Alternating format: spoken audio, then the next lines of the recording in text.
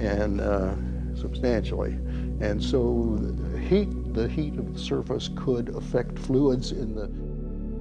In the chronicles of space exploration, an Apollo 11 astronaut breaks the silence. The moon, shrouded in mystery, conceals a truth that's eluded us all these years. Get ready to uncover the shocking revelation of what really happened on the mission to the far side of the moon.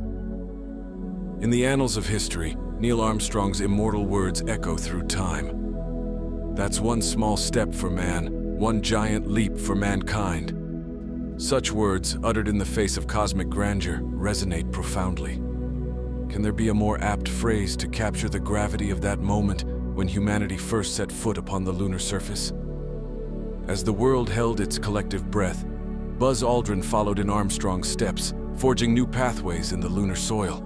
Together, these intrepid astronauts embarked on an unprecedented exploration of this alien terrain, while their fellow traveler, Michael Collins, maintained his solitary vigil in the lunar orbiting command module. The moon, a celestial muse that has captivated human imagination for eons, was a realm once explored with limited tools and boundless wonder. Our ancestors, bereft of modern technology, mapped its phases, deciphered lunar eclipses, and wove tales and myths around its ethereal glow.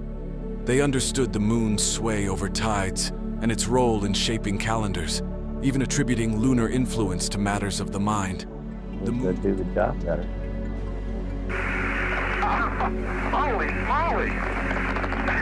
Why are we on a slope? You okay? The moon's mysteries, long the subject of fascination, were unveiled step by step. Unmanned probes, sent aloft in missions like the Soviet Lunar and the American Ranger and Surveyor programs, unraveled the moon's secrets, bestowing upon us vital insights into its geology and conditions. Each discovery deepened our yearning to place human footprints upon its dusty surface. The urge intensified during the Cold War era, when the race for cosmic supremacy between the United States and the USSR stirred national pride and technological ambition.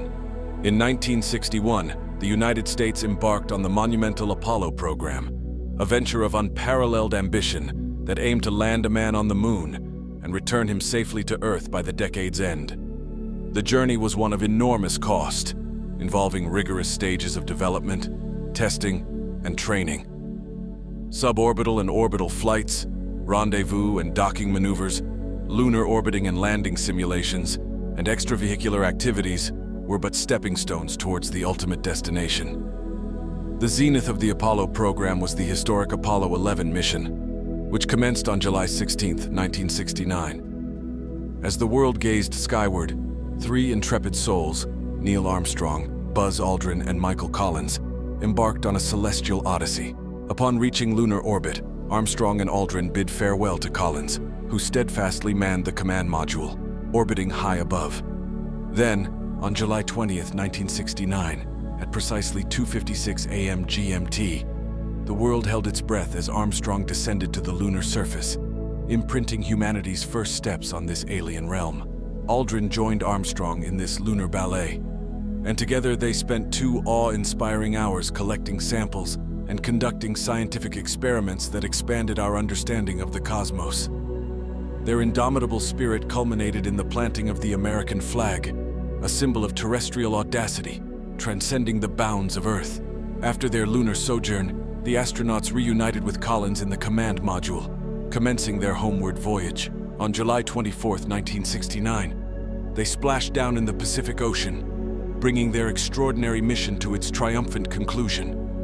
In their return to Earth, Armstrong, Aldrin, and Collins embodied the audacity and tenacity of the human spirit. They had achieved the seemingly impossible, realizing the dreams of countless generations. Michael Collins, despite his relative obscurity, carved a brilliant path in both career and personal life. Born in Rome, Italy to a U.S. military officer, he lived a nomadic childhood, moving across borders and cultures. His journey led him to St. Albans School in Washington, D.C., where his remarkable journey would begin to take flight. At St. Albans, in the fertile soil of curiosity, Michael Collins cultivated 2 passions: aviation and astronomy.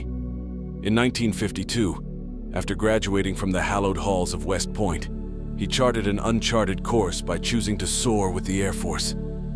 As a fighter pilot in the crucible of the Korean War, he navigated the unforgiving skies, carving his name among the valiant. Subsequently, Collins undertook a transformative odyssey at the Air Force Test Pilot School, stationed at the storied Edwards Air Force Base in California. Here, amidst the rumbling engines and sleek fuselages, he became a modern Daedalus, testing a dazzling array of aircraft, from nimble fighter jets to majestic bombers. In 1963, the cosmos cast its celestial die, selecting Michael Collins as one of NASA's chosen few. As part of this triumvirate of trailblazers, alongside Buzz Aldrin, he embarked on a celestial apprenticeship within the hallowed halls of the Gemini and Apollo programs. Understand, we're number 1 on the runway. 7. These endeavors sought to grasp the very fabric of the cosmos as they aimed for orbital flights and lunar landings, dreams hitherto the preserve of science fiction. Collins, the quiet maestro, embarked on his maiden voyage to the cosmos in 1966, steering the Gemini 10 through the velvety expanse of space.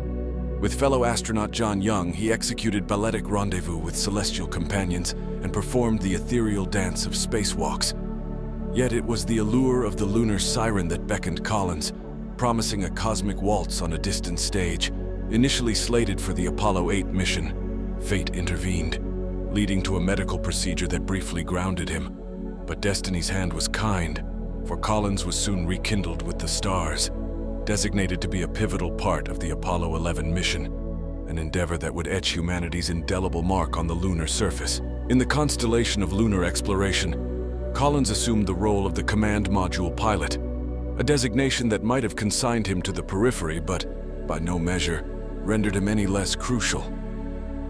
From the vantage point of the command module, Columbia, he bore the mantle of a celestial shepherd, guiding and safeguarding the lunar module Eagle as it descended to the moon's surface. In the solitude of space, as Armstrong and Aldrin embarked on their historic lunar sojourn, Collins became the sentinel of the command module, steering the mothership with unwavering resolve.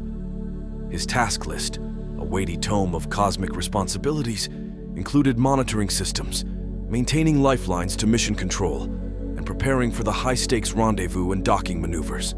As Armstrong and Aldrin ventured upon the moon's dusty expanse, Collins remained the unyielding conductor of celestial harmony, orchestrating the ballet of lunar module docking, a feat fraught with the peril of the unknown. In the vast cosmic tapestry, his precision was the needle that stitched together the fabric of their mission. His vigil transcended the mechanical. It embodied the cosmic soul of their journey. Alone within the command module, Collins ensured its systems hummed with life, nurturing the vessel that would be their conduit back to Earth. Yet his role was more than mechanical. It was also the bridge that spanned the abyss of space and time.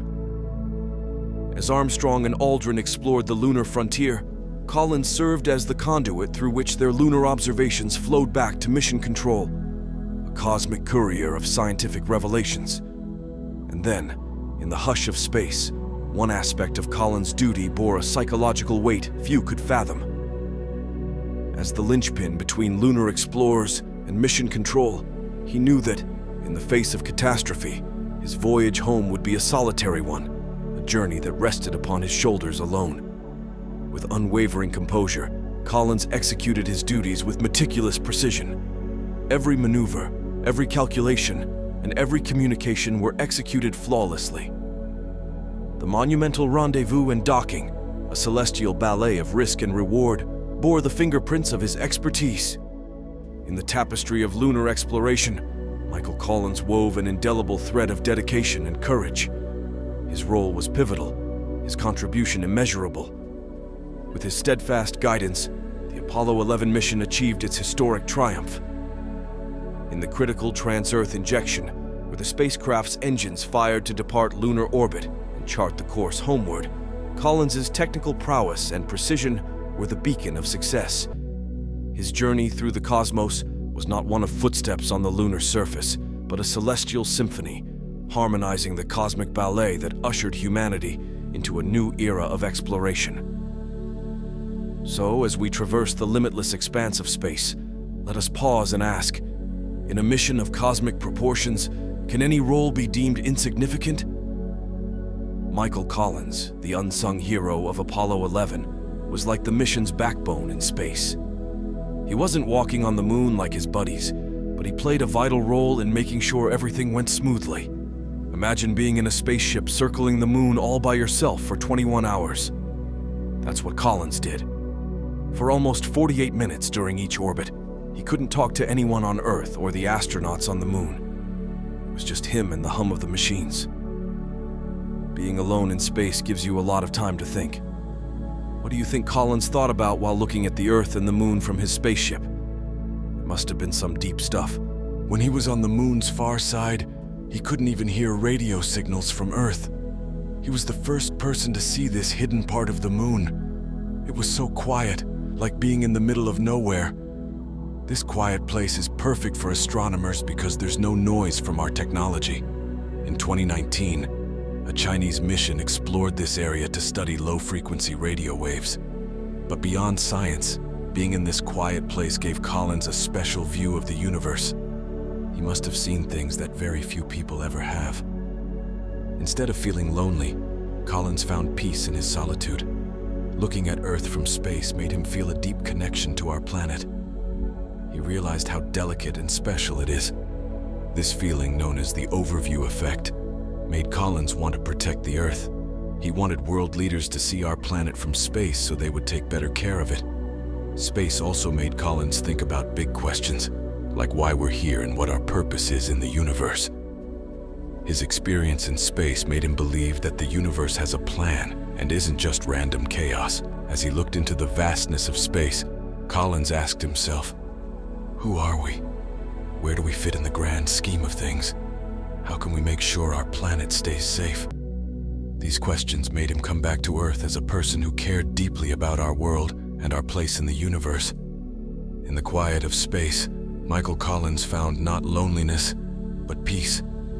He discovered a connection to the universe, to Earth, and to the big questions that have always fascinated us.